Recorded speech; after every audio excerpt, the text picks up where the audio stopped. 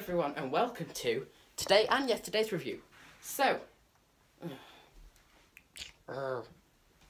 as you see, here's my Santa Claus Ropelight. I don't know why it looks like there's a bit out here, but there's not. Oh wait, no, it's the plug. Never mind, ignore me, I'm talking rubbish. So as you can see again, you can't really tell what it is. You can see, I'm amazed, you can tell that this is a tree with a star on top. But I don't really think you can tell what this is. Alright, let's do the negatives. Thanks Focus for the 1.5 metre cable. Brilliant. Again, you can have it freestanding or you can have it up in the air. Let's do Dan's babble about rope lights. Gets warm, yep. Gets very warm and makes a smell.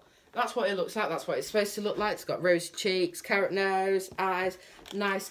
It's got a nice cloak on, but you won't be able to see on this.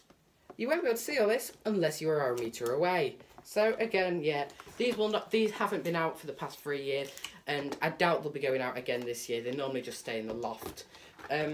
Yeah, not the best. That's all I'm going to say about these.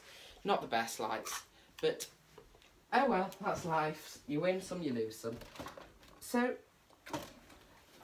I'm now thinking about what tomorrow's video will be. I think,